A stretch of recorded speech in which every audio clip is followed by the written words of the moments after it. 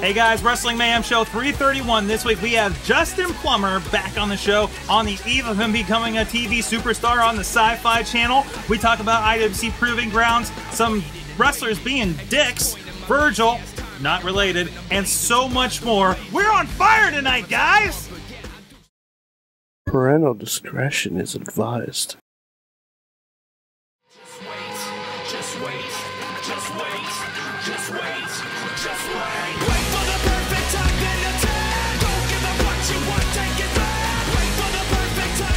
Hey guys, it's the Wrestling Mayhem Show 331. I am your host, Sorgatron, and this is the Proving Ground of the Internet, ladies and gentlemen. This is the Wrestling Mayhem Show. With me around the horn on the couch, as usual, is Mr. Chachi of InsertCoinToBegin.com at Chachi Says. How you doing today? I am doing fan-fucking-tastic, Sword. Whoa! How are you? I'm good. I'm good, sir. I'm good, sir. Good weekend of wrestling. It was a good weekend of wrestling. Yes, we'll get more into that with IWC Proving Ground here in a little bit. But also with us from the Secret Asylum in the north side of Pittsburgh, DJ Lunchbox. What's up, guys? It is DJ Lunchbox. I'm here from the other side of Pittsburgh, and I would like to have a frank discussion about hard buttholes. Let's. I got some things to text to you. And also coming from Corpus Christi, Texas. For now. Are you gonna text me pictures of your butthole? No. Is that what you implied right there? I don't know. What's the letter for splat? All right, moving on. WrestleFan from Corpus Christi, Texas. How you doing? I am good, and I am back on the Wrestling Mayhem Show. Yes, the suspension is over. So now someone needs to feed me a ginger so I can ace crush him, and then everything will be good again. And I'll be back on the Wrestling Mayhem Show. A cookie or a young lady? No, a young man. Oh, what? What? That's weird. That's weird. Congratulations. My intro was really weird. Yours took a hard Wait, left. no, stop. We are not Chick-fil-A.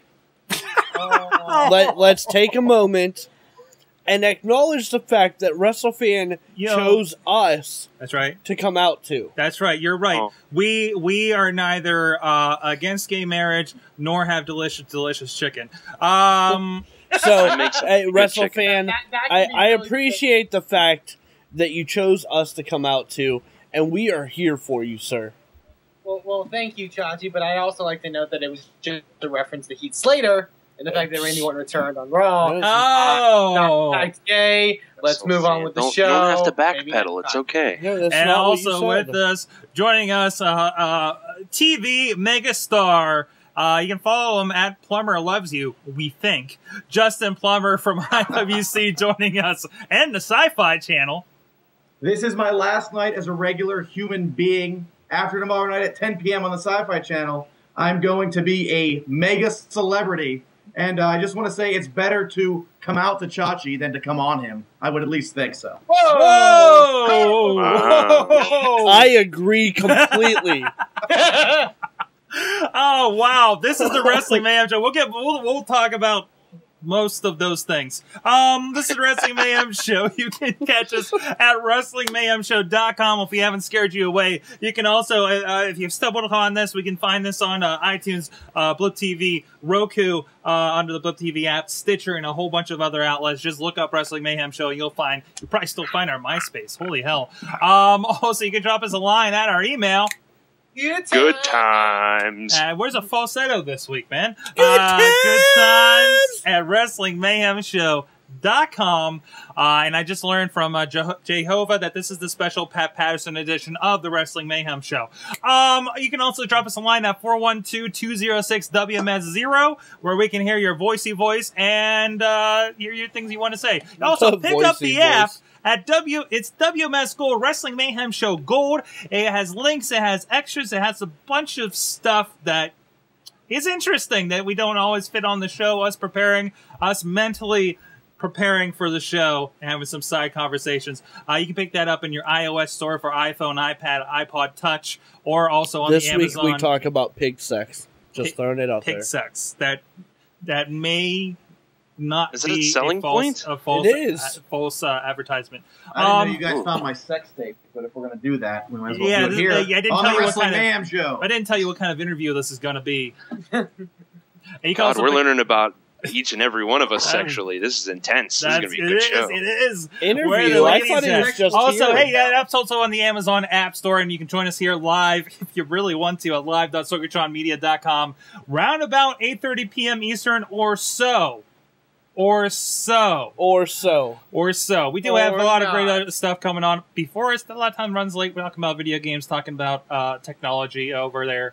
Starting at 7 p.m. Eastern. If you want to join us for the entire night. Timeout? You're calling a timer? I am calling a timeout. Okay. I am challenging you calling Justin Plummer being on the show an interview. Okay. At this point... What? I said at this point... What? Sorg is not interested. At this point... Sorg, we're supposed to eat on the Gold app. Oh, I'm sorry. I messed it up. At this point, he is just another regular guest. That's true. I'm not complaining. I'm just correcting you. And he has a nicer backdrop than most of us, too. Exactly.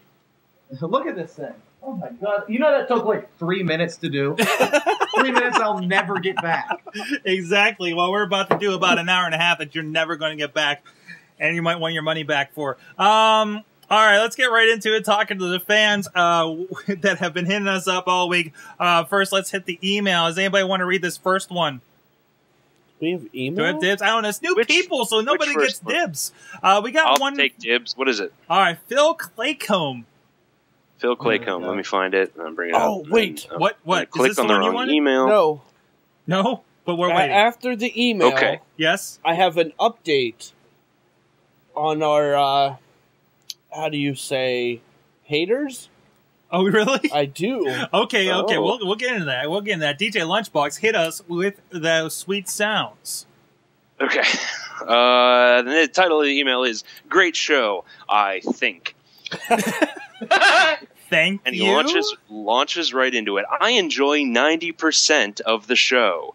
Woo! I'm from Illinois, not North Carolina, but fuck it. I think the TNA really had great thing going after Destination X. I would like to see more X Division guys and less Sting and Hogan. Balls deep, brother. I enjoy a double as the champ, Zema Ion, is the X Division champ. Devon will lose soon, and Daniels and LAX, wait, really? Yep. Doesn't matter. Are great tag champs, but they never defend the titles, it seems like. Yeah. Bottom line, I think TNA has a lot of good going right now with Joseph Park / Abyss angle with Bully Ray and the Aces and Eights. Seems like Jarrett's bring in Luke Gallows, Chris Masters, Mike Knox, maybe Snitsky or someone like that. Time will tell. Looking forward to Chavo Guerrero on Impact. Hope they use him well. Chachi, or whatever, get over tout already. Fucking nobody wants to see you face. Do please don't tout, I guess. He is not committed to that. Remember when WrestleFan was gone and, quote, phoning it in. Thanks for showing up, WrestleFan, or is non-wrestling fan, so show up this week, why don't ya? Wow. That's awesome. I love this. Thank you. What do you think is best tag team ever in the opinion of the Wrestling and Mayhem Show crew? Thanks. At Big PPC Phil. Sent from my iPhone. Wait, hold on. Phil. There's a lot in this email. Phil, thanks for the email. Glad that you decided to contribute finally. What 10% of the show don't you like? Yeah, I'm not clear on that. I'm not really clear on that. Maybe we'll fix it. So send us an email next week. No, we're not going to fix everything. We're not going to be perfect. Shut I up. willingly accept 90% of an okay show. If that 10%, he likes great. That is an I kind of want to read it in like a broken Russian accent, like oh you make great show, I think. Remember when WrestleFan was gone and, quote, phoning it in. Thanks for showing up, WrestleFan, or is non-wrestling fan, so show up this week, why don't ya? Why don't ya? No, seriously, I want to know what 10%. It's just something I'm curious about. We are the 10%. We'll start a new campaign. Thank you for that. Well, let's go around the horn on this question there. What do you think is the best tag team? Let's go DJ Lunchbox. Oh yeah, best tag team ever. Ooh, that's tough. I would have to say anytime Rob Van Dam and fucking Sabu teamed up. Yeah, I always enjoyed that. All right. Well, you Wrestle fan? I'll go to the ECW wheel, and it's not just from their time in ECW, but I was always a fan of the Dudley Boys, no matter what. I mean, you can say about them separately. I think they had a dynamic that was really interesting, and they worked well as a team. Honestly, they worked better as a team than they would, in their singles careers. So I would say them. Plummer. Man, you guys stole both my answers. So I guess in a very close third, I'm going with Air Boom. All right. I can live with that. Tachi? I have two. Okay. It's the Legion of Doom. Okay. Or anytime Rey Mysterio teams up with someone 3 times his size. Edge. The only reason I say that is because anytime another wrestler uses Rey Mysterio as a weapon, I giggle. All right. Can I change my answer? Okay. If we do women's tag teams, can we change the question too? And then can we change the host of the show, the name of the show, and everything else about all this? But the Jumping Bomb Angels, were they not awesome at one point? Yeah, they were. Maybe like a 18-month period, they were the best. All right, and so that's my new pick. I want to say Air Boom 2. I want to say the only from the chat room. Zero2K says the Dicks. Bobby F. J Town says Head Cheese. Hot Wheels says Babyface Fire, which was Jason Gory and Shima Zion. Or Zion. That was good. Team Catfish. Rockers or the Mega Powers, says Bobby. And Road Warriors from Zero. Wait, everybody gave 2. Steiner Brothers. I forgot. I loved Sexual Harassment. Sexual Harassment. Let's say Indies, local. Yeah, those were like the best, huh? I want to go Heart Foundation. That's a good one. I'm going Heart Foundation. They were like, the nice mix of a bigger guy and a technical guy, and they had a really good run. First I'm like, the thing that the guys that I loved watching back in the day were like Demolition, but all around favorite. Heart Foundation. Yeah. Riz clarified that he only said 1 and you didn't acknowledge it, but he agreed with Head Cheese. Okay. Oh, Riz. All right, thanks for that. And we did get, I think it's all the emails we got. If you guys noticed any, I didn't from this last week. Someone sent in an email about Steve the Turtle Weiner. Oh yeah, that just came in. That's right. I'm sorry. Let me. Hey there, Wrestling Mayhemers and 10%ers alike. I hope WMS will considering naming today, Tuesday, July 31st, 2012, Steve the Turtle Weiner Appreciation Day. If you know the story of this past weekend's Shakara show in Everett, Mass., then you know why. If you know enough about Steve the Turtle Weiner, then you know why this is worth taking note of. On a side note, Wrestling Observer should stick to what they know, which is falsely naming FCW as a sinking ship, and closing because of a rumored retooling of the WWE developmental system. Hashtag I appreciate Steve the Turtle. Alex K. Occupy Pro Wrestling. Power to the smarks.tk. There you go. Go check them out. They've been great and getting in the conversation lately on Google. They have a Google Plus page, actually. Steve Weiner. And as somebody appropriately before the show, I think in the chat room, said that, yes, Steve the Turtle Weiner, who jobbed to me in Connect 4 one time in Chikara. He's always been, it's Chikara, so it's a little bit of a different thing. It was always a great thing to see Steve the Turtle Weiner, and he's been a staple in Chikara. The Wrestle Fan, you were talking about, what was the situation in Chikara this weekend? I did mention because, and I had posted before on the Wrestling Mayhem Show Facebook page that they were advertising a match for their show in Everett, Massachusetts, pitting Los Ice Creams against the team of Green Ant and Marty Jannetty. which Marty Jannetty's been advertised for some Chikara shows before, but it's been like complicated stories why he hasn't showed up. Well, apparently Marty Jannetty no-showed this event, and they needed to find a replacement. The replacement that they used was Steve the Turtle Weiner, to replace for the tag match. Apparently, some of the fans, or I'm not sure if it was some of the fans or it was just like a small amount of fans that like expanded or something or whatever, were pretty upset, I guess, that Weiner was the replacement, and sort of made some not so great comments about Steve the Turtle Weiner. Chikara has come out, and they have come out to back Steve, and saying we're going to use him continually, like we've used him before on shows. He's been a great asset to our roster, and not only Chikara specifically, but a lot of other wrestlers have come out and said the same thing, and a lot of fans as well. And one of the things I guess they wanted to spawn off this whole Steve Weiner Appreciation Day, which hopefully that can get something off the ground, I guess, for indie wrestling. Good. I think it's a good thing in indie wrestling. He's like one of the staples that like you get to see out there, So, excellent. Let's see. We have a few more interactions here. Real quick, we do have a few touts. Sorry, Chachi. Oh, let me turn them up. Doesn't like it. Chachi says doesn't like it. It's a tout going straight to the two of them that I actually have on Twitter because they can't stand it. Wrestling Mayhem show. Out. He touted so hard, I think, that the video stopped on that one. I just want to say. My goodness. I thought like something was wrong with my connection, but no. All right. Hard to tout. Wheels. Wow, Wrestling Mayhem show, world's strongest redneck. Glad I was here and in this instead of that studio. Poor Chachi. Oh, wait, we have a comment from Chachi in regards to the tout before that. Oh, there it is. Thanks, Chachi. Thanks for that. Hey. All right, and just contributing to the conversation. I know.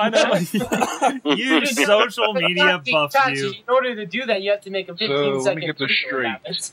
Michael Sorg and Riz were babysitting Virgil at some point during this convention up in Pittsburgh. Yeah. Oh, wonderful! Sounds great. Had fun, right? Should we get into that? Not yet. Let's talk. We're going to talk about Virgil. All right. We'll say that for the second half. Yes, there was the Virgil story. My question though is, who is Michael Sorg? Who is this Michael person? All right. Why do I not know about him? Yeah. Why do I not know? Excellent. And I think there was there was one more that came up from Wheels. Here, he had this. I think this was a late one last night or this morning. Oh, hey. This is Hot Wheels. Hi. It's Tuesday. You know what that means? It's the Wrestling Mayhem show. With Sorgatron, Chachi, DJ Lunchbox, Riz, WrestleFan, myself, and Bobby. Plummer. He almost got there. Oh, that was incredible. Tout of the week. There you go.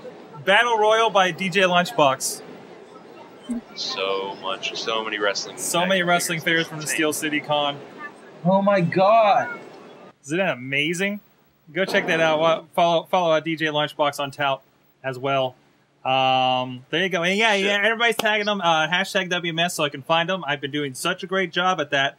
We'll get into Virgil. I'm seeing it in the chat room. Okay, we also had a voicemail, like we said, at 412. Oh, wait, hey, actually, before we get to the voicemail, I want to give a shout out.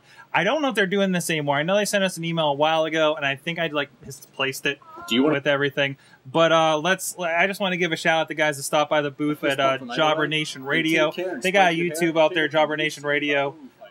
Is the name all together. But go check them out. They got I don't know if this made it to Zack Ryder's thing, but this looks familiar.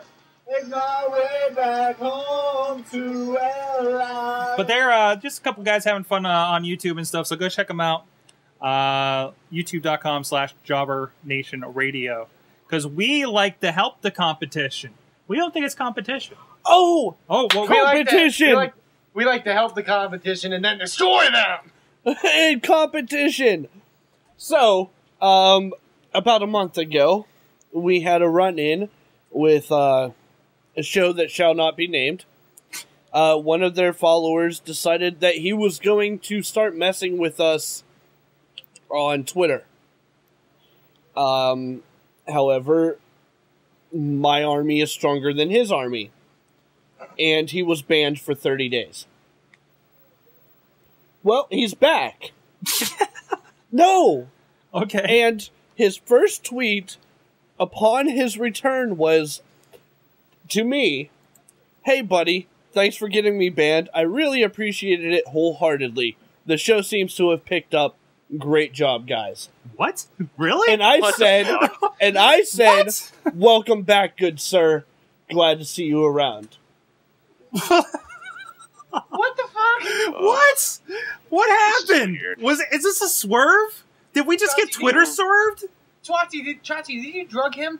No, he drugs himself. He actually makes pretty amazing glass bongs. What? No, I'm not. No, seriously, he posted some of them on Twitter because I was going back to see if he was still doing the whole hashtag destroy the competition, which he is, just not directed at us because we're stronger than he is. We win. But no, his glass pieces are amazing. Nice. You've made a friend through I taught destruction. I taught him a lesson.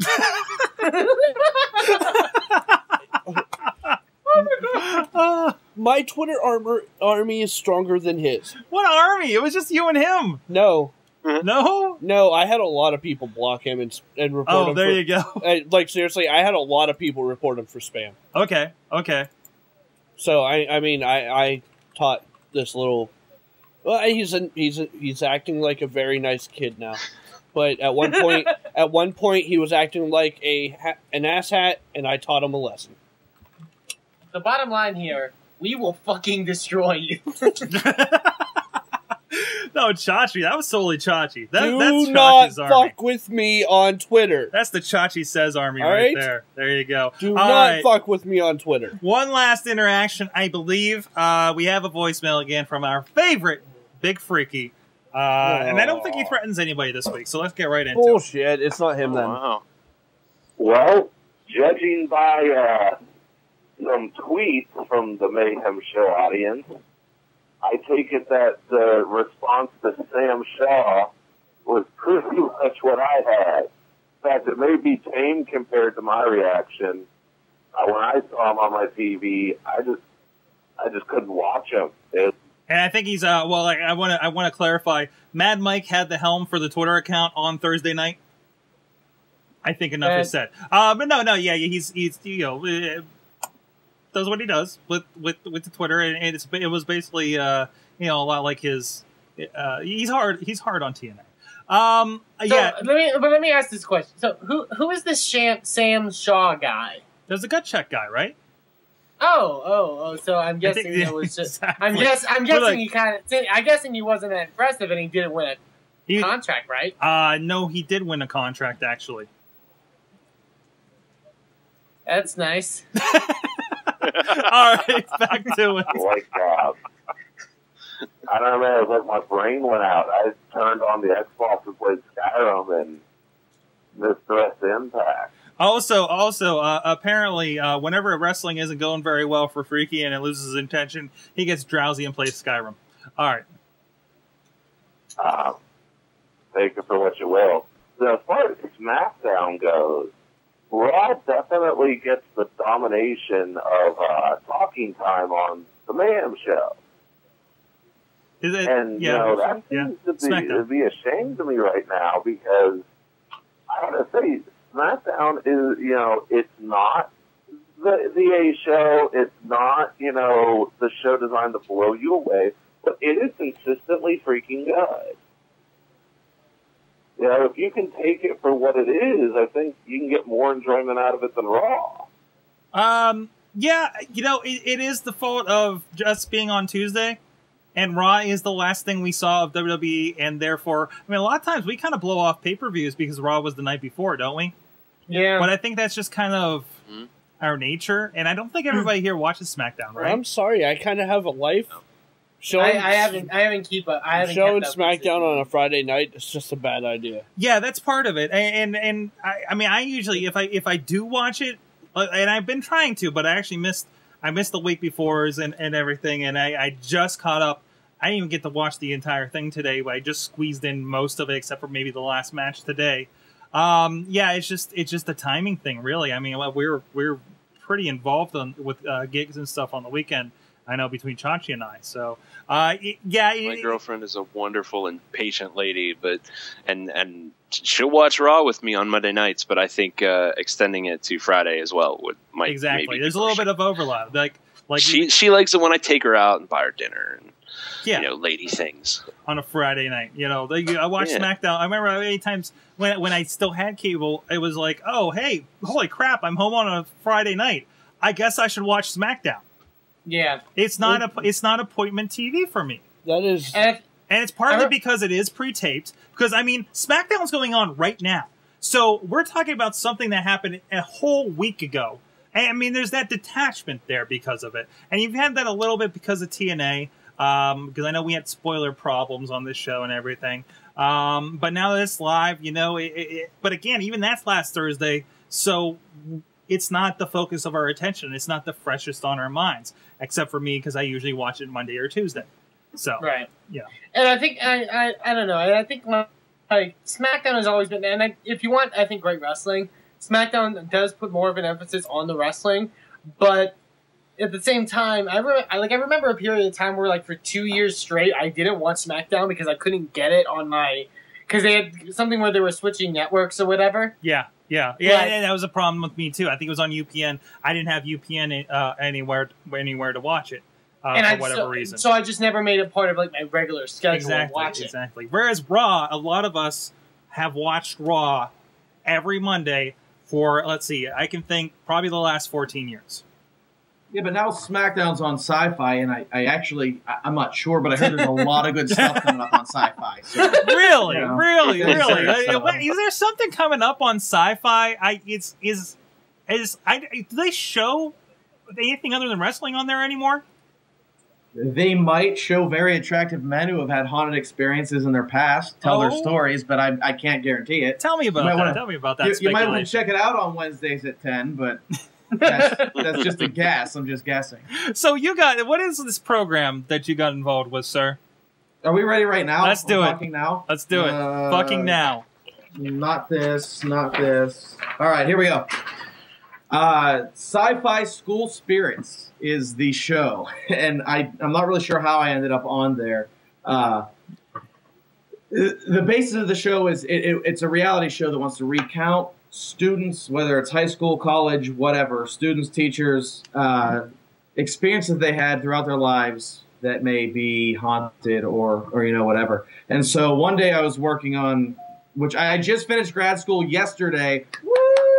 Yay! Congratulations. And so anyways, I was working on a paper one night, and they actually called me. And it turns out a buddy of mine who's getting his own show, and it's a long story, kind of pitched this idea that we had in college. And long story short, they ended up flying me to New York twice to interview me about this haunted fraternity house that we had. And as it all comes together, it's going to be myself, it's going to be, and I know you guys have a boner for the RWA, so Shane Taylor's in there too, so you're going to love it. He was a fraternity brother of mine. We're both going to be on national television tomorrow night. That was him. If you could go back to that beginning scene. Hold on. You don't even have to, but that was him. That strapping young man. There he is. That was Shane Taylor. That was his actor. Wow, really? And they flew us out there to interviews a few times about this experience that we had, and they did a phenomenal job of editing it together. Making it more entertaining than we could ever possibly make it on our own. And it's going to air on national television tomorrow night, 10 o'clock on the SyFy Network. Amazing. Awesome. It's awesome. So you see, you're showing the video there, and I have a very, very small part. And they just so happened to choose it for the sneak peek. So I don't know if that's my whole part or if there's going to be more. But what happened at the time is, these guys. Can I tell the story, Sorg, or is nobody really interested? Oh, you can. I mean, just so people kind of get an idea. There I go, being a frat boy, smashing bottles and high-fiving. Now you're not into reenactment though. You're just right there. The reenactment. Oh wait, are you in there? This is see that guy right there.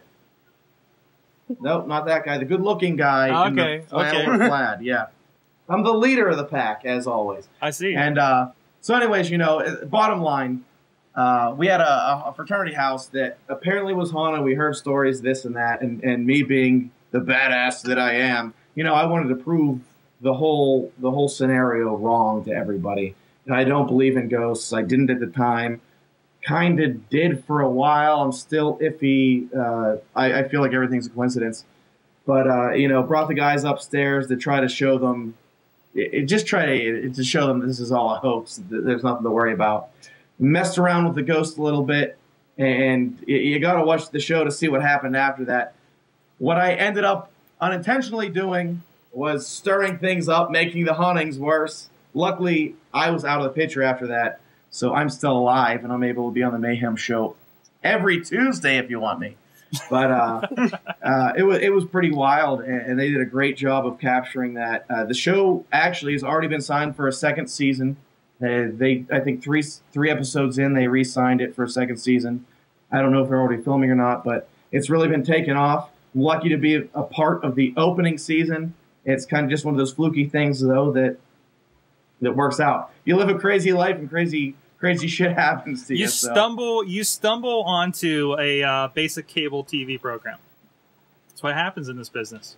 That's right. I say national television stardom is what I stumbled upon. That's right. I mean, the way you put it, like I said, this is my last night. I'm dedicating my last night to the Mayhem show before I become immortal, before I become a superstar. And if thank God Chuck Roberts doesn't watch this show because he hates you guys. But I've suspected. That's totally joke. I don't know what he likes or dislikes. Obviously, since I'm being fired tonight. But that's whatever. It's really funny that you say he hates us, considering how many times he thanked us after the show on Saturday. Yeah, that's true. Well, you guys did a great job. I was watching you the whole time. That was phenomenal camera work, phenomenal switching back and forth between angles. My God. If I could have jerked off back there, if there was like a more private area, I would have. Yeah, I was kind of wide open.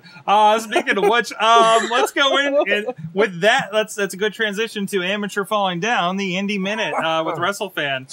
Jerking off, the perfect transition to the Indie Minute. Okay. Perfect transition to anything, sir. Exactly. The first thing I'm going to talk about is IWC. Their event Proving Ground was this past weekend in White Oak, Pennsylvania, and I know Sorgatron Media was in attendance for that. That's so right. I believe I heard it went off. It's a really great event that showcased some of the young talent in that area. Well, the funny thing is it was called Proving Grounds, and it was the Young Talent Initiative. So going into it, I jokingly referred to it as the ultimate amateur falling down show. However, like I said, it was a joke, and the guys that they had there did a fantastic job. I gotta say, yeah, and I definitely had a little bit of my reservations because I looked at the card and I'm like, I haven't even heard of any of these guys. Usually, like, you hear like a few names. It's like, oh, I heard of he's over in Ohio. Oh, I hear he's over, here or something like that. So I had no expectations going into this show, and I think thankfully it was a positive experience for, I want to say, 90% of the matches. Yes. That's a good gauge, right? I mean, it seems like a good gauge tonight. No, that's an accurate number. We could back it up if we wanted to. But... Yeah, which I won't. But no, like, I think... But Chachi doesn't want to do math. Well, we're not going to do math I don't want on this show. It has nothing to do with math. Mm-hmm. I was interested, actually, to see what you guys would think about that, because I know I'm a little bit biased, but... Mm-hmm. To be honest with you, I kind of walked into it the same way as like, well, let's see. You don't really know what you're going to get when you walk into something that's as experimental as that was. Yeah. And really, this was our first time doing it. I've heard that other promotions have done it in the past. Didn't know how this would turn out, but it was really enjoyable. It was one of my more enjoyable shows to work for this year. Exactly. And there were some great matches. Even guys, and I'm a big guy, and Joe Dabrowski always teases me, but I'm a guy that I feel like you have to look the part to play the part. Yeah. There were some guys that didn't look the part that were phenomenal, and they had me, I didn't have to do commentary that night. I was just doing the backstage interviews and filming for Aftershock. So I got to watch a lot of the matches without having to to talk and distract myself, and I was able to be a fan for probably 3/4 of the show. And there was some really good stuff there.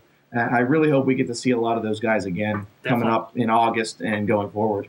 As far as you said with the looking the part, there he is. There he is, right there. Yeah, there's a guy, Keith Hout, or Hot, however you pronounce I think it's Hot, because the finisher was called the Hot Mess. Okay, so Keith Hot. So best name for a finisher ever. We're setting up, and the short, chubby, hairy guy with Zelda on his crotch. Yeah, he comes walking out from behind the tables that were set up for the backstage area, and he's wearing green trunks with the Legend of Zelda Twilight Princess Hyrule Shield on his crotch, and on his ass it says the Legend of Hot. And he gets in the ring, and I'm like, oh man, I cannot wait to watch this. I'm like, this is going to be funny in a bad way.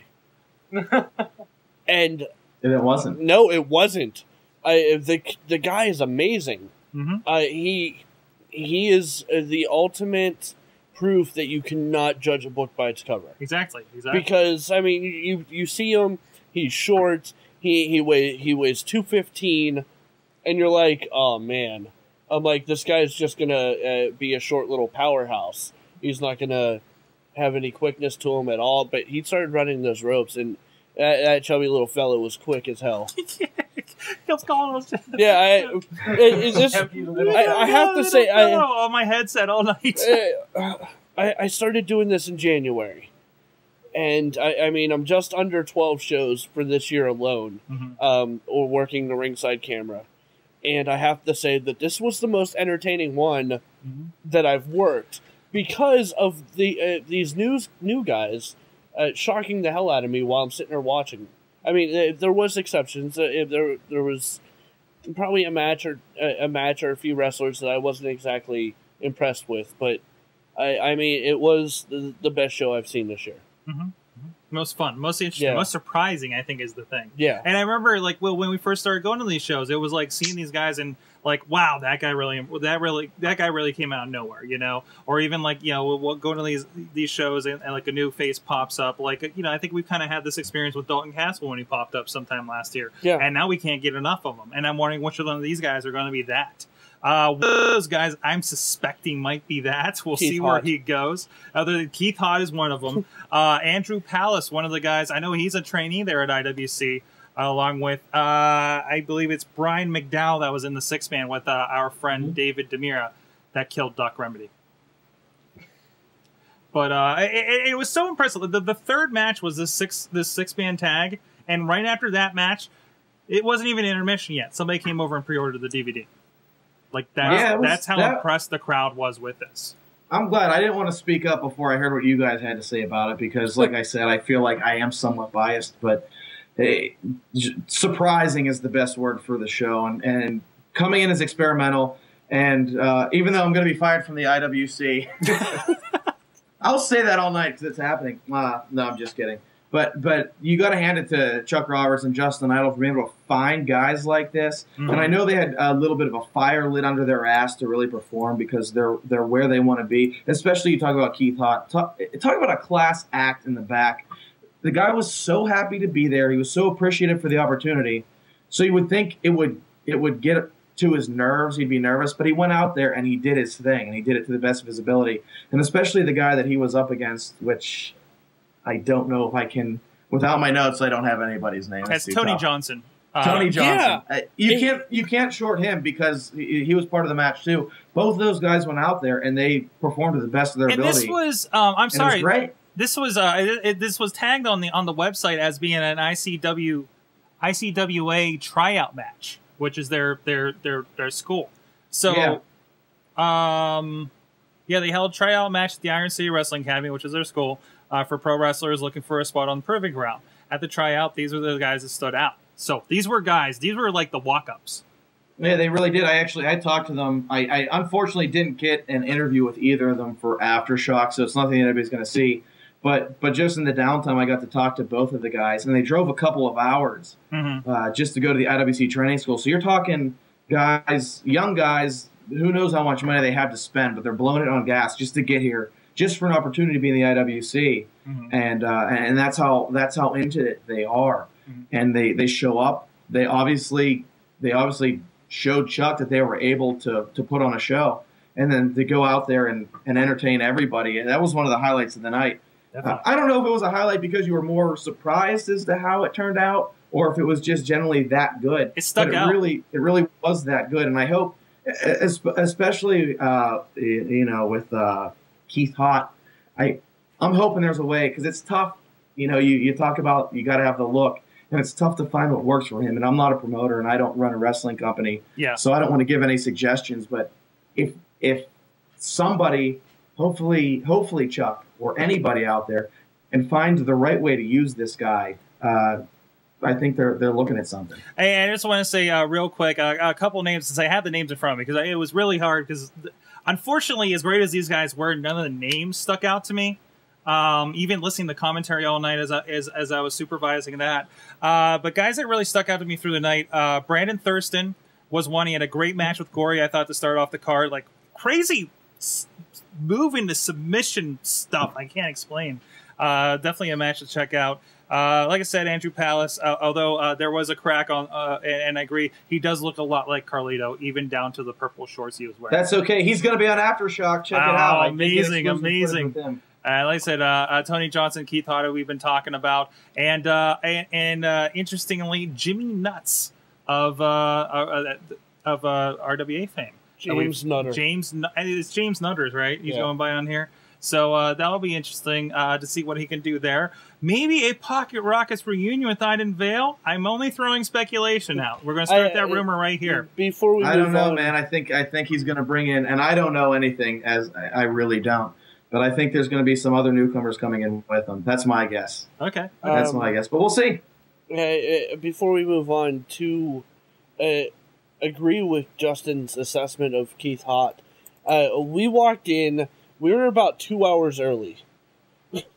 Give or take. Like, we were earlier than we're normally early. It was a little harder to spot who the wrestlers were for the night. Right. And we walked in, and the first person that walked up and shook our hands was Keith Hott. And he had a smile on his face then. And then he disappeared. He came back with a sight, still had a smile on his face. Got in the ring, did his thing, left the ring with a smile on his face. After the entire crowd left, he came out in his street clothes, still smiling, and helped take down the ring and put it away.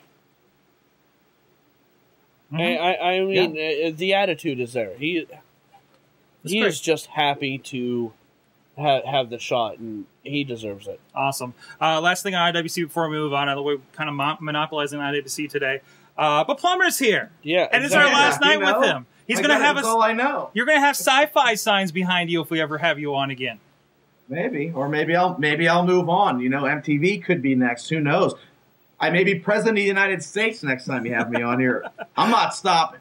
But of course, Cage Fury is coming up in August. IWCWrestling.com for more information on that. Zema Ion, Shima Zion to some of you, returning. The current X Division champion, of course, in TNA. So go check that out. That's going to be a really hot show.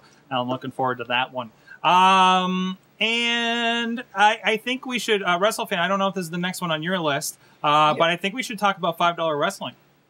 Yeah, $5 Wrestling had their big iPay-per-view this past weekend. I heard around from the Twitter, everything I've heard from people that watched it, that it was a great event. I believe Riz of the show watched the event, and he does have some notes. Yes, he does. That including a tout, I believe. Yes, he does. He writes a couple notes. One, production of the iPay-per-view was $5 quality / spoof of how iPay-per-views usually go. Cabana threw in a Gabe Sapolsky jab. $5. They started out with $5. He's saying $5, like DOLLAH. DOLAH. They started out with 2 microphones, but ended up with 3 people hovering over one. They started the show with that long lull and unsureness of them being online and doing the countdown, etc. Let me. Okay, and he continues. Let me give you a rundown of the names on this card. Big Donnie, who is extremely fat with skinny legs. Macho fatness. Yeah, macho fatness. And the only good match was ended by when a horrible, gigantic wrestler came out to Kamala's music and totally messed everything up, a title which nobody knows where it came from. Excellent. 3, Freight Train is fucking awesome. He comes out to come on and ride it, and it seems that Freight Train may be getting the biggest pops around the feds, and I'm waiting for IWC or RWA to pick up Freight Train and the rest of the guys from $5 Wrestling. Plummer, get on that, will ya? Why does everybody always... You wouldn't believe how many messages I get on Facebook about the IWC and what we should do or what I should do for them. I don't know who's watching right now, but I have zero power. As a matter of fact, it takes Chuck 7 to 10 days to even return my call about, how are you doing, Chuck? So I have no power. Don't message me. I can't do anything for you other than deliver the interviews that you love on www.iwcwrestling.com. Aftershock. There you go. Nice plug in there. Anything else there, WrestleFan? The couple last things I want to note. The first is that our good friends at Prime Wrestling. Oh, wait. $5 Wrestling. We didn't finish that. Oh, that's right. We do have a we do. Well, first, we have the town. And we also, I found a tweet today from Johnny Gargano that says the $5 Wrestling IP review was so good! ! I just want to put that out there. All right, and yes, we do have a tout from the Riz. 2 Christmas cross faces in one show. And Freight Train being awesome. That's all you need to know about $5 Wrestling. Go check it out. There we go. There you go. Thanks a lot. Move on there, sir. WrestleFan? There we go. There you are. Oh, the internet's choked. There we go. Okay. Like I did. The internet's broken. The internet does not like you tonight. Okay, so the next thing I want to talk about is our friends at Prime Wrestling have their big Resolution event coming up in Cleveland, Ohio at the Jacobs Pavilion. A couple good matches are announced. I believe Jason Bain will be going one-on-one with Rhino. It was going to be an interesting matchup. And recently announced was Jason Gorey from the Wrestling Mayhem show taking on Facade in a casket match. Wow. That's going to be interesting stuff. I went to Resolution with Sorgatron last year when they had it back when they were PWO, and it was an amazing event. Jacobs Pavilion was a great arena to hold this event. I would encourage you to go there if you want to get tickets and more information. I believe it's primewrestling.com that you can go. Yes, and I just showed a little bit. There was the poster of the Zach Gowen Gregory Iron match here. Says, I looked up to you, Zach, until you looked down on me. Fantastic stuff. Ben Fruth, that used to wrestle there until recently, has been doing these posters, and I got to talk to him a little bit at the last taping, and I love the job he's doing with this stuff. There's a poster that just got posted on Facebook a little bit ago, again for Resolution, featuring the friends of the show, Gory and Facade, saying Facade wants to keep his TV title, but I will seal the coffin on his dreams. Like, this great stuff, and of course the Jimmy Jacobs stuff for the last taping that came up. Great stuff going on over there. I believe Riz is going to be joining us up there in Cleveland next month. I think that is the plan. I forgot that he's not on Skype to answer me. Whoops. I'm used to him being there, you know. Blame Plummer. Sorry. Damn it. Well, while you're talking about Facade and Gordon, I know I'm speaking out of turn, and you can just mute me at any point. But Facade and Gordon will also be battling August 25th at Cage Fury for the IWC, and it's going to be a first ever match.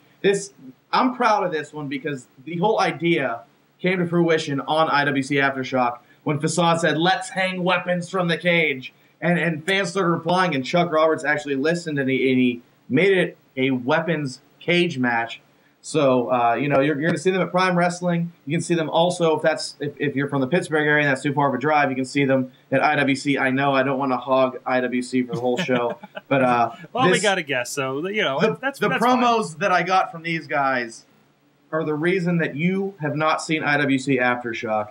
Because what happened after Proving Ground was so over the top that the censors may not allow IWC Aftershock episode 12 to hit the airwaves. So you may not see what happened after Proving Ground, but if you can't make Prime Wrestling, I encourage you to make it August 25th to Core Time Sports Center, Elizabeth, PA, to see the weapons cage match between these two guys. I think they genuinely hate each other. I don't know. And it's been great stuff in both promotions from both these guys. If you haven't yet, check out the Prime Wrestling, where it was the last TV title match between Facade and Gory. Go check it out. It was a good match. All right. Is there anything else there before we go on? There's one final thing that I do want to note really quick. Anarchy Championship Wrestling has a show coming up this Sunday at Hooligans in San Antonio, Texas, called Fall from Grace. It's going to be a big night. The top big matches on the show, it's Jerry Lynn in his retirement tour. His final match in San Antonio, he'll be going one-on-one with one-man Mike Dell. And then in a three-way match for the ACW heavyweight title, Jacobs Pliskin, the new champion, will defend against ACH and friend of the Wrestling Mayhem show, Rachel Summerlin, in a three-way match. If you want your tickets for that event, you can go to anarchychampionshipwrestling.com, check them out, and go support some great stuff down in Texas. And that is the Indie Minute for this week. Excellent. Thank you very much. Good job there, Russ Fan. And thank you, Plummer, for joining us for the extra commentary there about IWC. Of course. Now, real quick, we're going to go to the Wrestling Mayhem Show. Give you a little bit of preview of whatever poop jokes and stuff might be happening on over there, and a little bit of view, something else going on in the area, and we'll be right back with the Remember When. Smell the pie through the camera. Smell the pie through the camera. You know that picture is so huge on my screen, too. Smell it. Smell it. That's a huge pie. He's going to fire me tonight. That's what's the best part about being on the show is. Awesome. Awesome. He told me I went over the top on the last episode of Aftershock. And then he didn't talk to me for 2 days. I'm brainwashed. No, I had this sword sitting here forever, and I didn't want to use it on the show because apparently sharp objects are getting banned from the internet.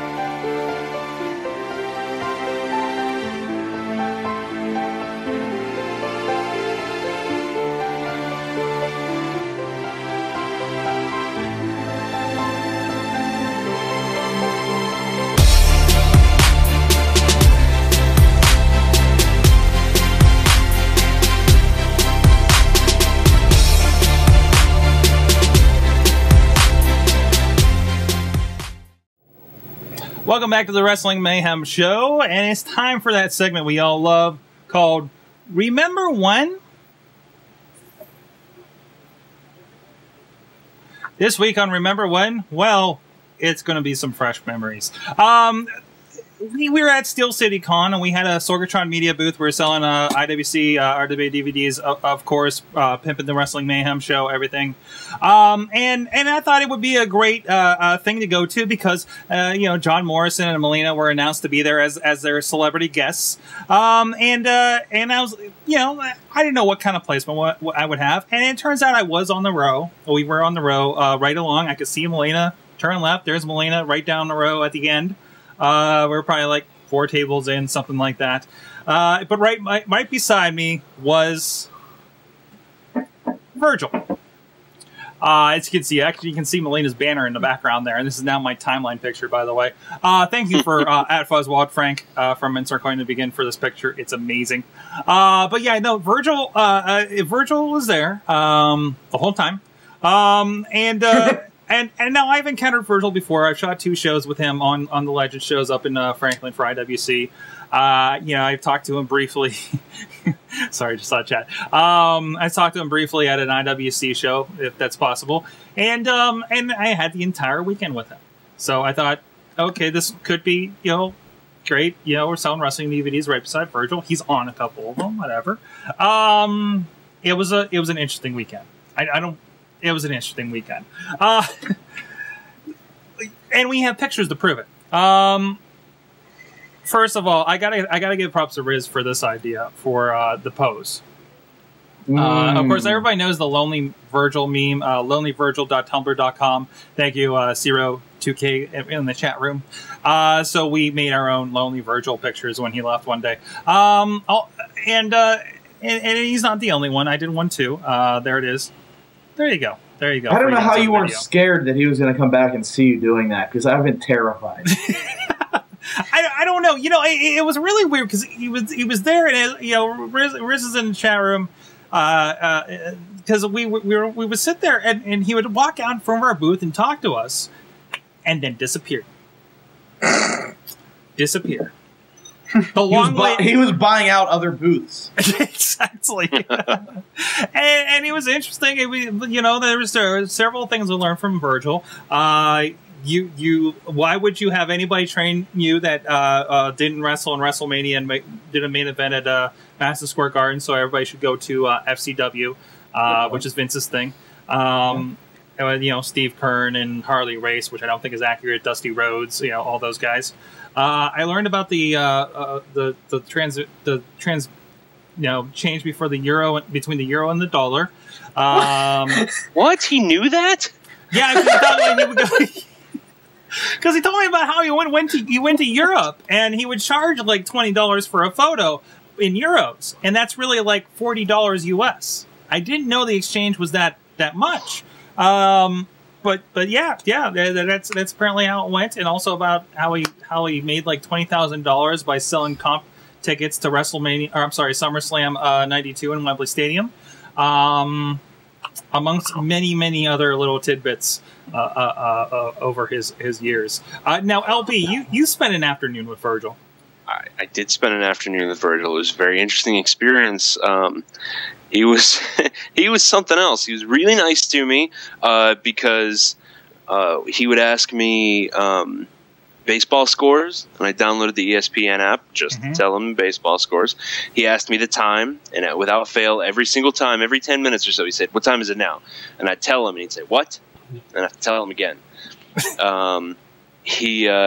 He was crazy. At one point, he's out in front of his table talking to some people, and somebody brings him lunch, and he just takes it, walks behind his table, sits down, and starts eating spaghetti, still talking to this crowd of people, still trying to sell them shit.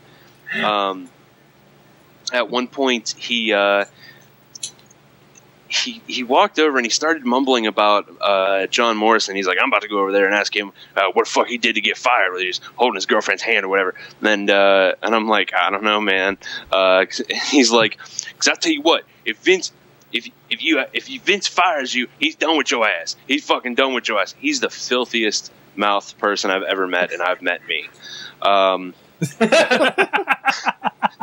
And he's like, "But if you ask yourself to go, then that's it." And I'm like, "Yeah, man, all right." After he finished his Olive Garden, he would randomly spit in the bag when time was going slow, which was really fucking gross. And he'd just disappear for like half an hour at a time, which was nice because then I could pull out my phone and read it without him asking me what time it was. So it was interesting. He was super nice. At one point, I had to leave the booth, and I left it under the care of Lady Lunchbox and her sister, who had bought some Iron Man toys, and they were playing with the Iron Man toys on the table. And Virgil just walks up, and he was just baffled by the entire thing. Like, he'd reach out to touch it and then pull his hand back, and he was just so confused. It was interesting. It was interesting. And he was like complaining about nobody making any money, and the ATM was down and fucking everybody up, and then he left half an hour before the show was over. That was my time with Virgil. Not surprised. Hey, and Sunday, the best was the one of the times where he walked off was with a Jedi. And I believe Riz pointed this out, that the Jedi was completely in character talking to him. And they just walked off side by side, like seemingly into the sunset down the Steel City Con aisle. I attempted to get a picture, but it didn't work out too well. Yeah, and he has no idea what Star Wars is either. Wait a minute, Lunchbox, what shirt are you wearing? What shirt is that? What's that? What shirt is Lunchbox wearing is what I need to know. Flash. Oh, Flash? Flash. All right. So is Riz going to talk for more than 60 seconds? Because I'll be right back. No, Riz isn't here. Riz isn't here. So, then Chachi, you got to go. What? Chachi, tell your 60-second story about Virgil. I got to change. Oh, I don't have a story about Virgil. I didn't go. Make something up, damn it! Fine, this one time, I was sitting at work on Friday, and I receive a text message from Sorg that says, "Yeah, so I'm at the Steel City Con, and my booth is right next to Virgil's." So I gave Sorg the best advice that I could give anyone in that situation, which was request a new location because he's going to ruin your sales. And that wasn't too inaccurate. Yeah, because I mean, there was actually a fellow that came up to me and said, "Are you responsible for Virgil being here?" Are you responsible? And I'm like, "No." And he looked at me like, "Good." I had no idea what to think of that. But Can I share another brief Virgil story? Sure. I'll make it quick. Here in Pittsburgh, we have a little place called Market Square. It's a nice little, just cobblestone square, a lot of shops, a lot of food and stuff like that. Beautiful place downtown. Yeah. Yeah, it's a random Saturday afternoon. I had just gotten done playing racquetball with my friend Carmen, and Wojciech was there, and we decided to go to Las Vegas, local delicious Mexican eatery, to get a bite to eat. And who should have their table set up randomly in Market Square? No events going on, but there's fucking Virgil. Just the This weather's happened. nice. For I'll real. set up my table and maybe make some money. What the fuck? You know, Virgil, I don't have any good stories. Make something up. Nice. But, Very nice. and if everybody doesn't end the show in a Flash t-shirt, you should all be fired. But I do know my wife did karate for a while, and she did sparring and a lot of that stuff. She was number 10 in the entire country, and you can see some of her fights on my YouTube channel, Plummer Loves You. It's original. It's a name that I don't use for anything else. But apparently he showed up with $1 million belt at a couple karate tournaments thinking that might make some sense. So I wish you guys didn't make fun of the guy because I feel really bad for him. I feel really bad. Well, you feel bad for him, but I think you talk to him enough and you feel less bad for him. I know this sounds horrible. I know it sounds horrible, and I want to say he's a good guy. You're trying to be as nice as you could possibly be. I really am, because I don't want to. Yeah, but he's not. That was the I most have to be politically honest. correct version of "he's a douchebag" as I've ever heard. Riz, ask Riz. The more you talk to him, the less you want to talk to him. Yeah. There's just things I learned. Things I learned about like, and we can hear Chachi taking pills because this is his anti-Virgil pills. Oh, Chachi, you'll experience this sooner or later working these shows. It's inevitable. But just some of the stuff and the way some people get bad mouth just for not spending money. It was just. Yeah. Well, from what I understand, he doesn't take bumps, so I don't think I'll experience. That doesn't mean he won't be at a show. Because no, seriously, he's been at an IWC show that he wasn't at least booked on the show for. Because I remember he showed up and like, oh hey, Virgil's here. This is when I still had. Are you talking about Legends 2000? No, it was a court time show. Oh, it was a court time show. How to get a ride to court time? No, it was a court time show, and he was there. I walked in, I was like, oh shit, Virgil's here. Okay, and I hadn't talked to him at the Legend shows or anything like that. And I'm like, oh, I guess he has a spot in the show or something. Show went by. I'm like, there's no Virgil, but he's still over there.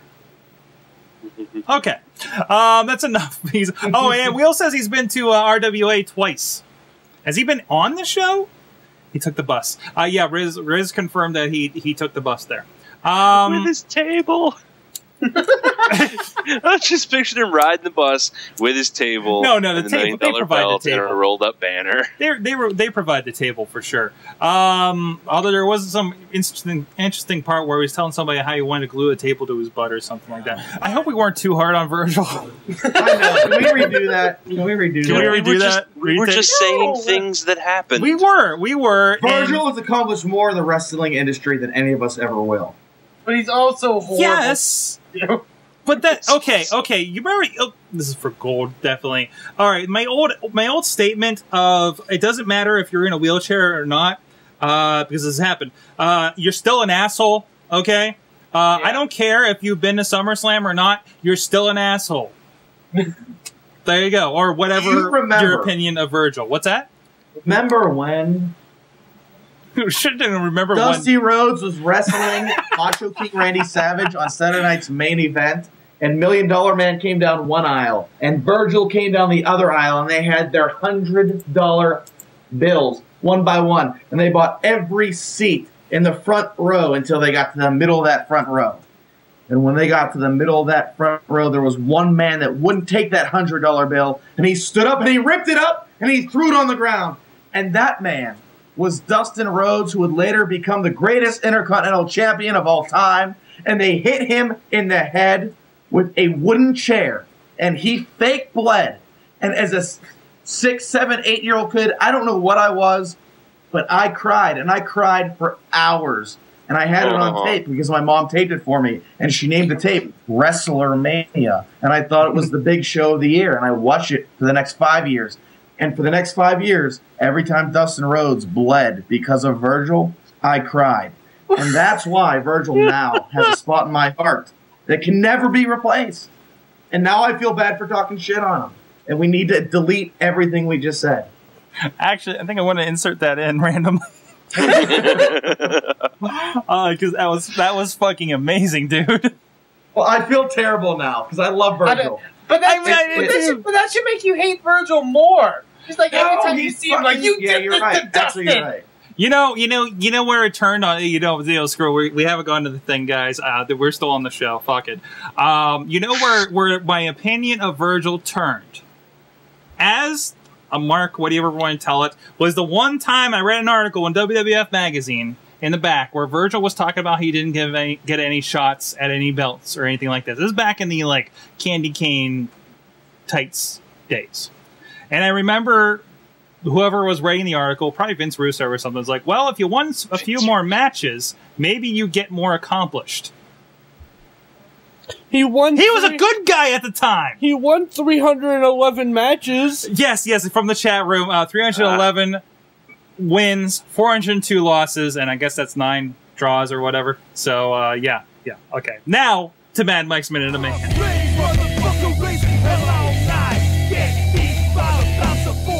Greetings, Mayhem fans. It's Mad Mike once again with your Minute of Mayhem.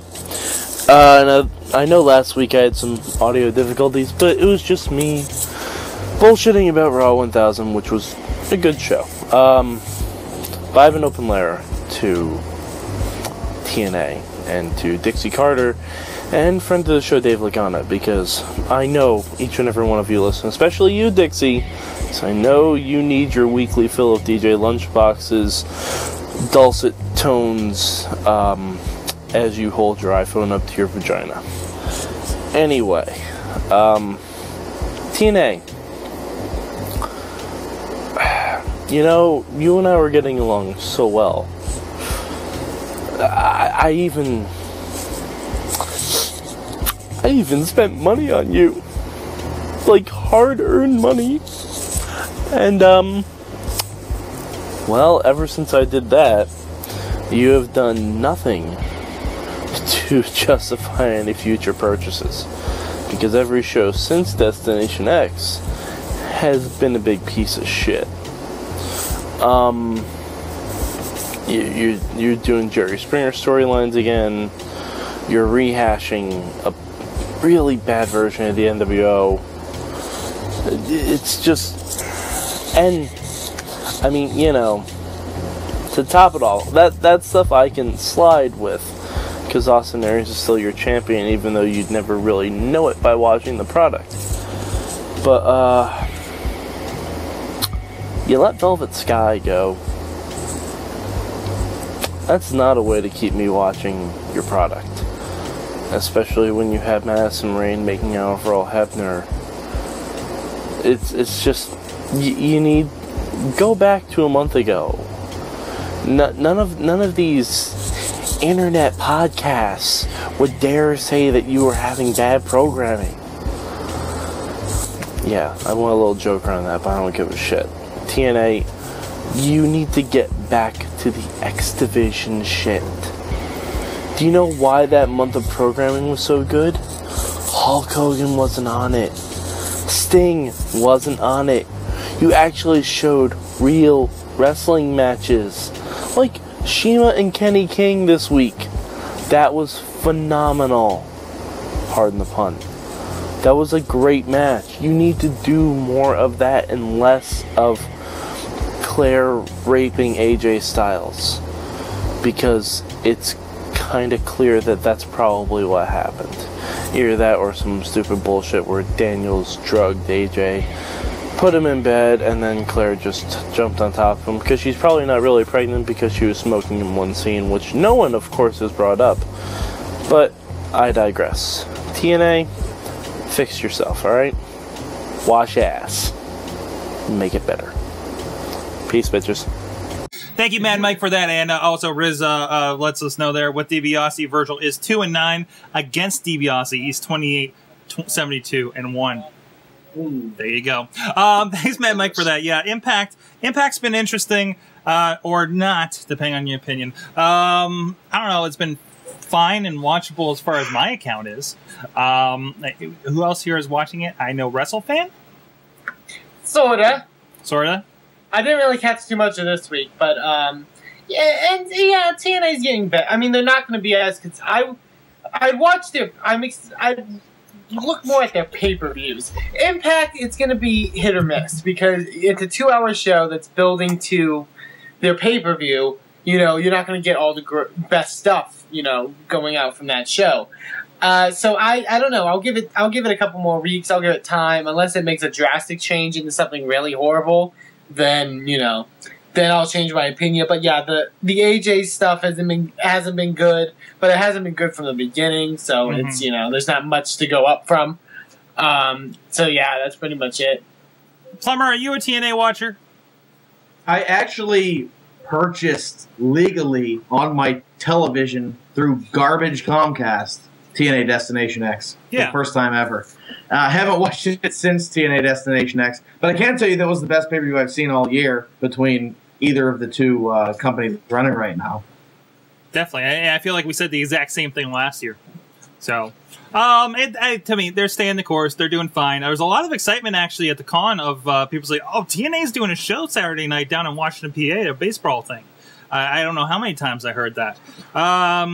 So, I mean, they're still, and everybody's, you know, go to the live show. Definitely, they're great shows, and I heard great things about it. Even the next day, people that went to the show that came out to the con. So yeah, great. You know. There you go. There's your TNA report. What else? TNA report. What? I thought I had more stuff in the round table here. Now you know. Oh, hey. Well, let's just go with something. Let's just go with something. No, actually, we do have a couple of things here. First of all, let's touch on this. Who posted this in the Facebook about the Tensai? Uh-oh. Here we go. I don't know who posted it, but I think I brought it up to some people. I'll get it here in a sec. Oh, it was Wheels. Wheels. Yeah, okay. Lord Tensai, released his first tout, so he's getting into that social media stuff. But it was actually taken down by WWE. Oh, that's why this isn't playing. Taken down.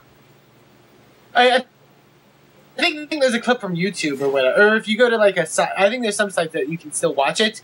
Tensai was driving to Indianapolis for SmackDown with Sakamoto driving, and he made some comments about Japanese people being horrible drivers, and then smacked Sakamoto, telling him to open his eyes. Here it is. It's actually on a YouTube thing. It's posted over on ProWrestling.net, actually. Oh, if it'll play, if I hit the button. That button. Driving to Indianapolis after a Monday Night Raw, beating up Tyson Kidd. I got my personal chauffeur here, Sakamoto. Very, very dangerous to drive with a Japanese person. Open your eyes. Wow. And WWE promptly took that down from Tout. Wow, that's not hey, so Tout is the new Twitter where wrestlers can be dicks. I have a safety message. Oh, no. People! Open your eyes when you drive. We're oh my god. Delete that. Delete that. That's going to be our show pick. Oh, yeah, but you can use it in the show pick, but edit my voice out. Nobody can tell. Nobody can tell. Trust me. We're Trust me. never. Oh. Wow. Oh. Wow. Not to. Okay, so let's. Well, we have the Tensai thing. No, let's just get one thing You look straight. so happy. I'm clearly mocking Tensai and not at all representing my own views. This is a clear mock of a man that is a racist, which I am not. Thank you. Hat off. I took the fucking hat off. Come on. Hello. Oh no. I don't. Those fucks look so mesmerized. It's awesome. Just you look so happy to be fake digital Asian. I've never seen a happier person in my life. Oh God! And that's all I ever wanted to be. Oh, now, seeing things now, and you're putting words in my mouth. And you know what, Sorg? There's only one way to resolve this. The next time I'm on the show, I'm in the Mayhem Studios live, sitting next to Chachi with my hand on his leg. That's the only way to do it. I give you 3 months to make it happen.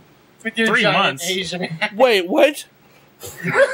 So, can I get rid of them? Let me shave real quick. Am I getting laid? Is that what's happening? Plummer loves you. Oh, all man. right. On that note, but he's not the only one that was having a. WWE had to apologize for lately, right, WrestleFan? Yeah, there was AW who we were starting to get big fans of because, like, hey, No, we he's weren't. a manager. Hey, Oh, they're I am. pushing a I am. tech team called the Primetime Players. Made a comment because he's doing a thing now where he has a live mic, like sort of a mic headset thing, for during his representatives matches. And Titus O'Neil was wrestling Kofi Kingston on Raw, and he made a joke that was kind of crossing the line. Quote, something to the degree of that about the Kobe that Titus O'Neil is just like Kobe Bryant in a Colorado hotel room. He's unstoppable. Oh, jeez. Yep, that's the thing that he said. He's totally said that. And Michael Cole, after the match, Michael Cole was like, yeah, we kind of apologize for the comments that were made by AW. Live TV, ladies and gentlemen. We were on fire at the beginning of this show. Now we're making rape jokes. Oh. They don't know what's going to happen when we try to fill 3 hours on Raw. Oh, God. Oh, boo. So, we may be saying goodbye to AW and Lord Tensai in the near future. That's a shame. That's a shame. I'm just glad that me making an ass out of myself in a failed attempt to entertain all of you was a great segue to a racist segment. So that's great. I guess I can just take these off and get out of here. Your job is done. Go edit that questionable footage. But yeah, I mean, do you think they're going to reprimand, in some way, what's happened between these two people? I think it's unfortunate. No. I mean, it's just it's WWE. Unfortunately, it's a big corporation. They have a lot of people to answer to. So, and when you've seen with Twitter, people's personalities come out. Now everybody has 15 seconds of video at a time to let their personalities come out. Some use it to great effect, like somebody like Derek Bateman or Chris Jericho or The Miz that have been doing fantastic stuff on there. Antonio Cesaro has been doing great stuff this week on Tout. But then there's that... hey, remember what we were saying earlier about somebody on this show? If you come off like a dick, you're a dick. It doesn't matter who you are. And unfortunately, that means you've been a dick in public now. And now that's cited and YouTubed, and it's not going away. And now, there you go. There you go. You are what you eat. You are what you tout. That's what it is. Yeah. Exactly. So, I don't know. What do you guys think? LB? No, I don't think they're going to be punished at all. Okay. Okay, just apology and move on? Yeah, pretty much. Yeah, I think they're just going to let it go. I think if it was somebody bigger like Randy Orton or, just somebody bigger, I think there'd be a little more consequences. But now I think they're just going to say, fuck it. So what do you think, Plummer? I think they will be. I don't think they should. I think it's just when you put this type of ability to connect with the public into somebody's hands, and they don't have time to rehearse, like my Disney notebook here, and you just kind of have to go with it. Shit happens. It's all about interpretation. I think you'd find something wrong with what everybody says at some point if you dig hard enough. Yeah, definitely. Riz points out that they didn't punish Punk. What did Punk do? I don't know. Called out Chris Brown. Well, the PC is overrated. They're overreacting. About the whole Twitter thing. Yeah. When Punk went off on that fan on Twitter. Yeah. Like the kill yourself thing. That was kind of ridiculous. Well, yeah. But you never know. I don't know. I mean, because I would see, because I know how Lunchbox said that if there was someone higher up, they may have done something. Mm-hmm. I think it's the other way around. I feel like, they sort of, I don't know, because it's Punk or because it's Orton or whatever, or because it was Cena, because Cena had some backlash before about comments he's made. I don't know, maybe it'd be easier for them to say, yeah, go away. And it's weird because I feel like I get this general feeling with wrestlers, like, not just guys that have been in WWE, like guys on the indies. Like, I get this feel off some of them where I don't want to piss off somebody that can make me not work, Yeah.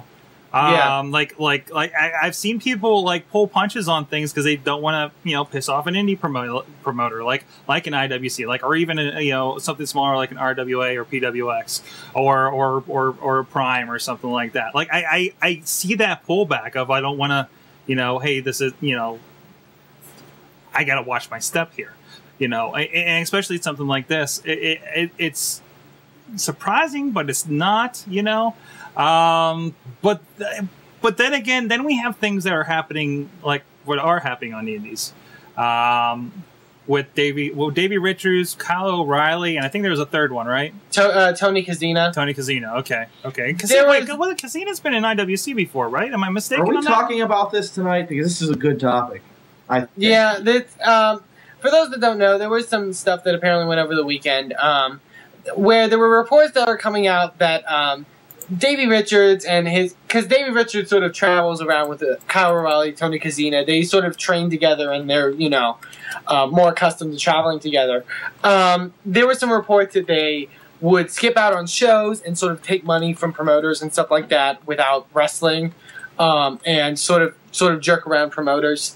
There was a report from a show in Iowa recently where a promoter came out and basically said, and with some couple side reports of how they showed up late to the event to the point where they had to say they weren't advertised.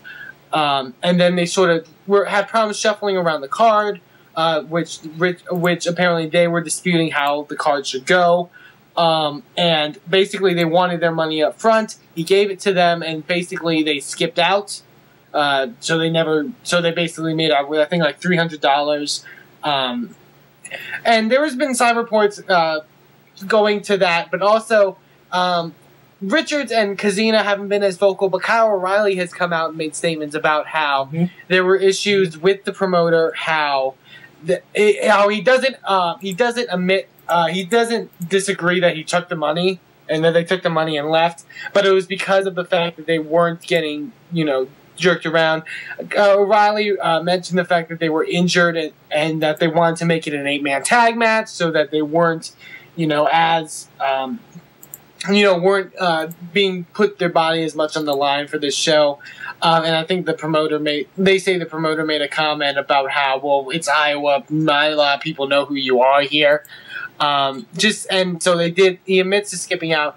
And there was also apparently an incident where Tony Kazina wrestled one of their wrestlers at one of the local wrestlers that I believe was either 16 or 17 years of age, and sort of shot on him and was very stiff and choked him out. So there's the controversy there, and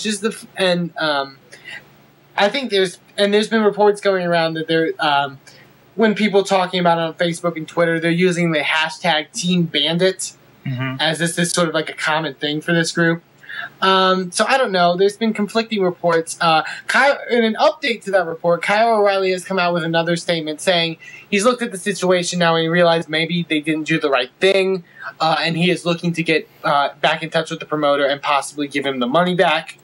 So I don't know what's going on exactly with the situation. But it's conflicting reports. There are some promoters that will agree and say that they do the similar type of stuff, but there are other promoters that say they arrive a couple minutes late, but they still work and they do a good job and they earn their money. So it's still very much up in the air. Yeah, and I know this has been brought up because, I mean, with the recent thing, luckily, again, coming back to IWC, but with, I believe it was Kyle O'Reilly and Davey Richards not arriving at Super Indy. You know, of course, that story, for those who didn't hear when that happened before, supposedly they called about 2:30 that afternoon saying that they had car troubles and were broken down. But there was speculation that maybe something was a little fishy about that floating around. Of course, and I know this has sparked a huge conversation on IWC's even Facebook group. So, yeah, man, you know, this is like one of those things where I look at stories like this, and I think it's pretty irrefutable that it happened. I mean, Kyle O'Reilly basically admitted it, right? So, I mean, this makes. Well, first thought is like, well, why do I want to watch Ring of Honor now? You know, it's kind of my first thought off of this is like, well, that kills any, you know, because these are guys that I enjoyed, you know, especially, you know, somebody like Davey Richards, you know, and now it's like, well, you know, fuck that. But in sort of contrast to that, I believe Davey Richards is slowly like not working for Ring of Honor less and less now, and I believe he's soon to be done with the company. And I agree with you because it does sort of look on to Ring of Honor. But at the same time, you know, it's horrible for Ring of Honor, you know, because you don't want their company to be looked on because of the actions of these guys, you know, that aren't everything that Ring of Honor is, if that makes sense, you know. And I just found the story interesting, also from the fact that we hear stories all the time, and I bet if you talk to a locker room of indie wrestlers, you hear a bunch of stories about promoters skipping town. You don't really, and cheating wrestlers out of money. You don't really see it the other way around. And I think that was the interesting thing from this story is that, well, I never really heard of a wrestler sort of like taking advantage of promoters. Yeah, because usually it's the promoter. He holds the money. She holds the money, holds the power in the situation, and doesn't make it poorly managed, and everybody gets screwed. But it's interesting. Plummer, what do you think? Oh, go ahead. I think the bottom line is this. If I show up to work Monday and Tuesday, and I never met these guys, and I don't know them, and I hate to speak about them not knowing them, but I'm not in this business to make money. I'm in this business for fun, so here it goes. But if I show up to work Monday and Tuesday, and I have to stay till 8 or 9 o'clock at night, and I'm working 15 or 16-hour days, and yeah, that sucks. I don't want to be there till 8 o'clock, 9 o'clock at night. I have a pregnant wife here that I want to be with, supporting her, helping her through all this, and making sure she's comfortable. But sometimes, if you commit to something, if you commit to a job, you have an obligation. So to hop on here and seeing guys, I may be speaking out of turn, but to see these guys blogging about we had a show on a Friday, we had a show on a Saturday, and our back hurt going to Sunday. First of all, you're making a living off of a job that so many of us wish could be our living. How many of us want to sit inside of a cubicle for 12 to 15 hours a day? No, I can guarantee you nobody does. So you're making a living off of that. And to say that now you're holding up the promoter to want to go from a singles match, which you originally planned for, to a 8-man tag or a 6-man tag, that's not what the fans want to see. The 6-man tag, the 8-man tag, a lot of times those are throwaway matches. Not always, but sometimes. And to demand that, and then to still show up when the promoter says, if that's what you're going to do, never mind. You know, if you want to do a 6-man, we want singles. Just don't come if that's what it is. To still show up, lie to him, take his money, and then walk out the back door. I know I don't know the whole story. I know I don't know these guys. But I could tell you, in real life, if I would do something like that to my boss and to my company, I wouldn't be walking into work the next day, and I may not be walking into a professional company ever again. Mm-hmm. Exactly, exactly. And kind of go off what you're saying, which I agree with completely. And I'm sort of very sympathetic with wrestlers because I get that it's a sport where you get injured a lot and that you have to, but at the same time, as a professional wrestler, and I know not everyone's like jacked up and all that stuff, but as a professional wrestler, not to sound like crude or disheartening or anything, but you should be able to take a bit of pain, and be able to work through it. I don't know how serious this injury was that they're talking about, where they wanted to make it an 8-man tag so it would be easier on them. But from the way it sounds, I mean, as a wrestler, as a, that's your profession, and also from the fact that these guys have, not just they're trained to be wrestlers, but they also have, in other, like, mixed martial arts and stuff like that, they should be able to sort of work through this. Mm-hmm. And that's the one thing I had a problem with. And it's not me coming off as insensitive as saying, oh, you should work through this, I paid to see you. It's me being, you're kind of a wrestler. You're a wrestler. As a wrestler, it should be part of your job to work through some of this pain. Yeah. I don't know how I don't know how much we should speak of the pain and everything, because we, none of us have been in the ring, taking a lot of that, except for, a little bit for fun. So, hey, great points from the chat room there. John Fun saying, Justin has one of the best legitimate points in quite a way. Here, the word professional is in the freaking name. Yeah. Is a good point. And Cyril2K says it's better to have a 6-man tag match than give fans a crappy singles match if they're not 100% in health. They need to compromise. So there's both sides to this, and it's not as black and white, and it's not something that we could say, oh, it should have been this way or it should have been that way. The way that I maybe see it, and I don't know if, like I said, I wasn't backstage. I don't know anything about this other than what I've read. Kyle O'Reilly has come out and sort of apologized in a way. Mm-hmm. And I'm not saying anything bad about Richards or Crisina, but they are the more experienced of the three. They have more time in the business. Kyle O'Reilly is still very young in his career. I feel like maybe he made sort of a young mistake and sort of a rookie mistake in here and saying, oh, yeah, let's skip this. And I think he's starting to understand that, well, maybe this wasn't the right thing to do. Yeah, yeah.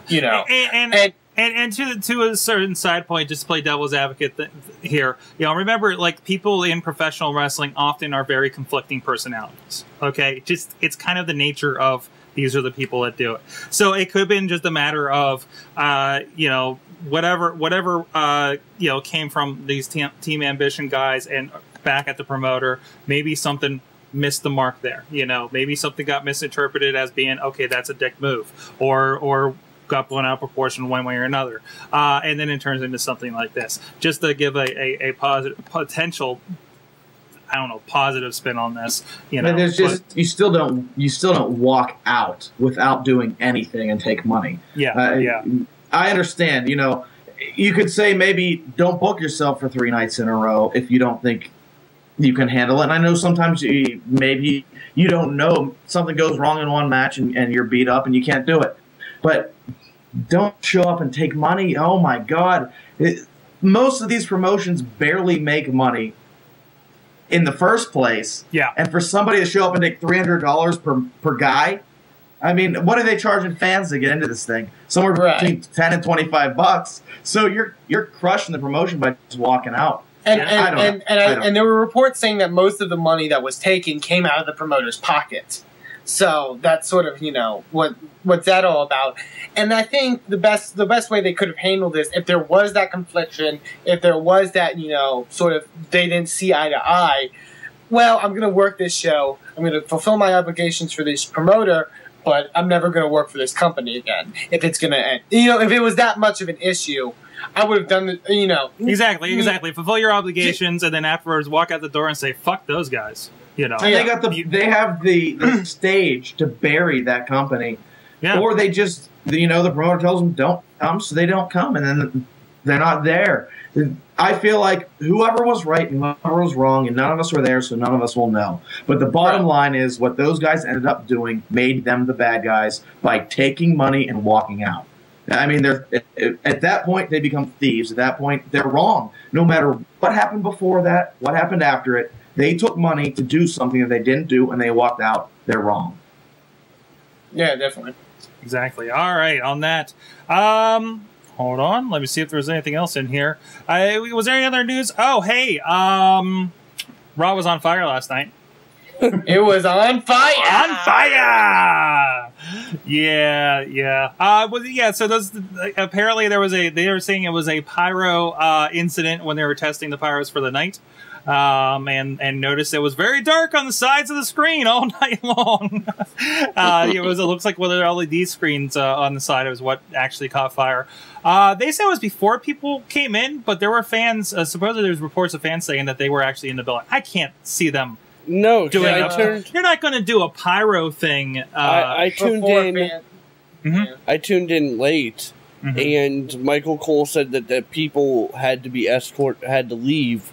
Yeah. While they took care of it. They had to escort the building. Yeah. Yeah, like any of the staff or anything else that was in there. And if you see from the Tao videos, I think it's pretty obvious that the arena was pretty much empty. So, Chris Jericho had the best Tao video from it, where he just like pointed at it. You heard the alarms going off, and he just sang "Fire!" It was tremendous. Go check that out. I just have to say that the Mayhem Show has to have better tweets about Raw from now on, or at least more accurate. Because I had a doubleheader softball game last night.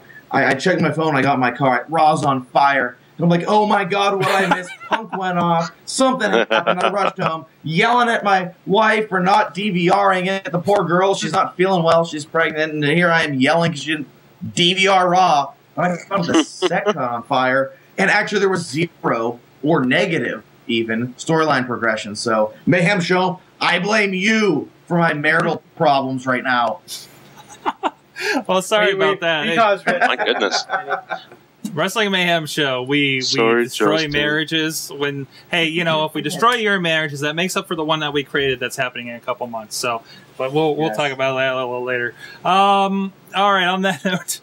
The Insane Clown Posse also did a song entitled Chris Benoit that was released, I believe, this week. I didn't listen to the entire thing. I'm an ICP fan. I have not liked a lot of their stuff in the last several years, though I still enjoy the ICP stuff. But I sound like such a non-fan when I say it that way. I want to listen to the rest of it and reserve my judgment until then. If you did something interesting with it, great.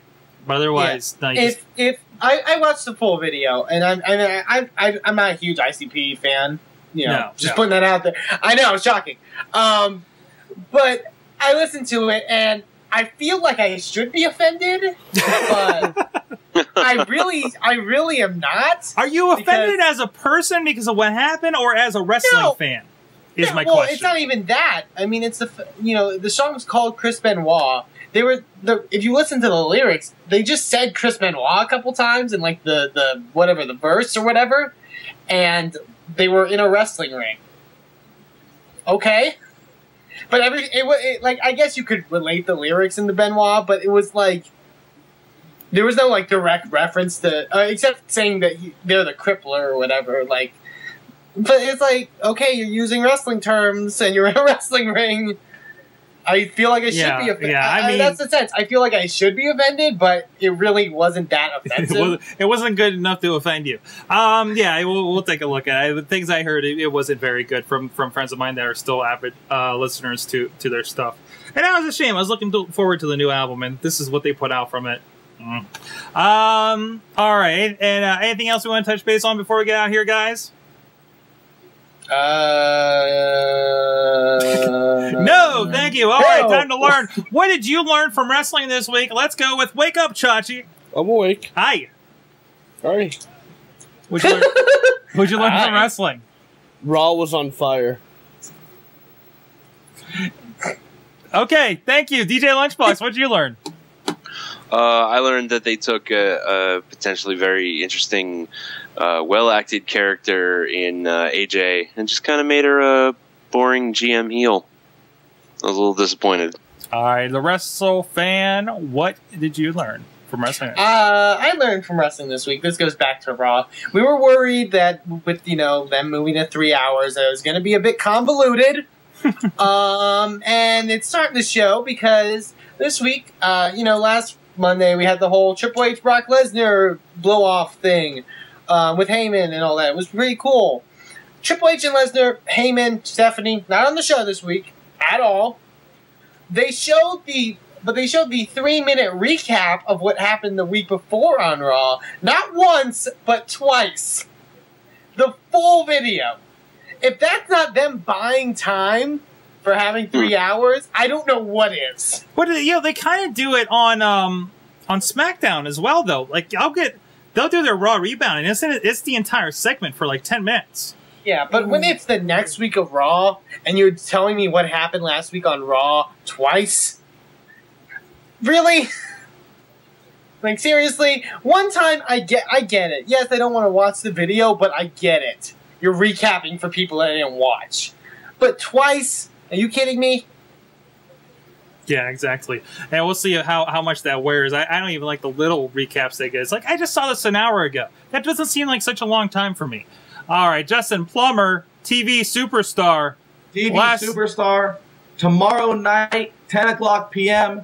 Justin Plummer from the IWC. Shane Taylor from your favorite, RWA. We're going to debut on the SyFy channel. Check it out. But I don't know what to expect, but it's going to be entertaining. I got to agree with Raw. I can't believe that they could go 2 hours without progressing any storylines. Now to say that they can go 3, it's pretty incredible. It's a definite feat. Real quick, we didn't mention Matt H.D. Cannon. We have to mention that guy. I was just going to ask what you learned from wrestling this week. That's what I'm learning. Oh, okay. Matt H.D. Cannon was another one of the guys at the IWC's Youngster Show. Did a great job. And finally, Chachi, a zombie finger puppet as my witness.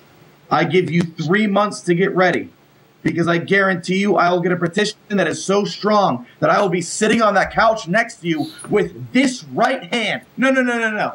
This left hand on your knee. And we will be talking wrestling, looking eye to eye. Justin Plummer wants to come to the Mayhem Studios, and there's nothing that's going to stop me. I'll go to any heights. Chachi, I'm coming for you. I'll be here. He's not going anywhere. All right, from the chat room, Hot Wheels learned that Jericho is touting gold. 02K learned that CM Punk agrees with me that Lawler sucks. Bobby F. J-Town learned that the Melina is getting a snack. You leave her the fuck alone. AKA, that bitch snubbed me. I was going to leave her alone. Also, Jericho is the best at tout. Riz learned that Virgil is a fucking dick. John learned that Oh no, he liked the song and the video was cool looking. Again, I'll look at the rest of it and reserve my official opinion until then. And John Fun learned that wasn't a heel turn. What? Oh, yes. I learned give new guys a chance, man. Really enjoyed the Proving Grounds. Again, not much going into. A lot of new faces there. It was great to see that. So go check out what's everything on there. I'm just writing stuff together because it's really late in my mouth. IWCWrestling.com. Plummer loves really you. In your mouth. Maybe an Aftershock will be up this week if it gets approved, if it gets by the raciest edition of Aftershock yet. It's so evil. It's so evil. It's not going to make the airwaves.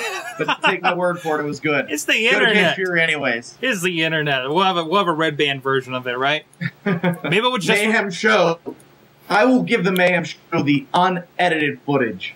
Maybe. Well, okay. I was going to say maybe we'll put it exclusively on the DVD, but that works too. All right. With that, guys, whatever I got to do to get next to Chachi, that's what I will do. And you mark my words. Look into these eyes, Chachi. I see you. I see you sitting there. I'm coming for you. I'll warm up the knee for you. I'll lotion it. I'll make it nice and smooth for you. No lotion. I'm allergic. All right. No lotion. I don't know what's going to be better, this or the redneck last week. All right, Chachi is at insertcointobegin.com. DJ Lunchbox at thoughtfulriot.com. Maker of and poems. DJ Lunchbox on Tout. Yes! WrestleFan is at the WrestleFan. Justin Plummer, well, he's going to be on SyFy. We've had enough of that. And I'm at Sorgatron.com. Check us out, WrestlingMayhemShow.com. Join us live Tuesdays, round about 8:30 p.m. Eastern or so.